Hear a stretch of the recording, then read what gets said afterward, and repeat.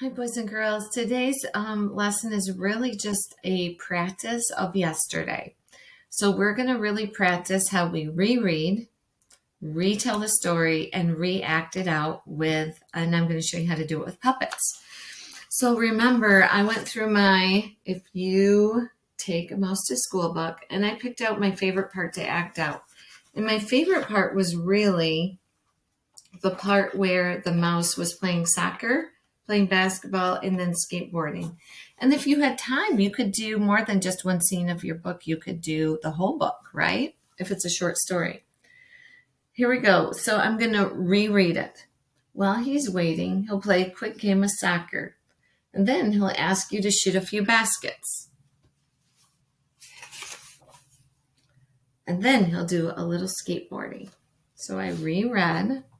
Now I'm going to repeat it and retell it.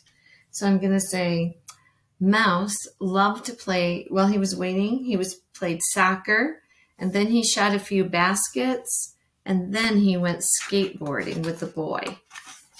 Okay, now I'm going to act it out. And I made little puppets. I just made little ones with pencil and paper to show you how you could do it. Now, when I react it out, I'm going to use my puppet. And I probably can't see that very well. I'll hold it up. See, I just drew a little mouse. So I'm going to use my puppet, and then I'm going to read the story. So it's kind of hard to do both, but I'll try it. And remember, I'm going to use a mouse voice, and I'm going to retell it. And I'm going to act it out, but I'm going to act it out with my puppets.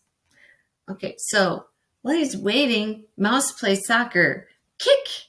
Goal! Yay! Then he's asked to shoot baskets. Bounce, bounce, bounce. Swish! Yay! 3 points. Then he asked to go on a skateboard.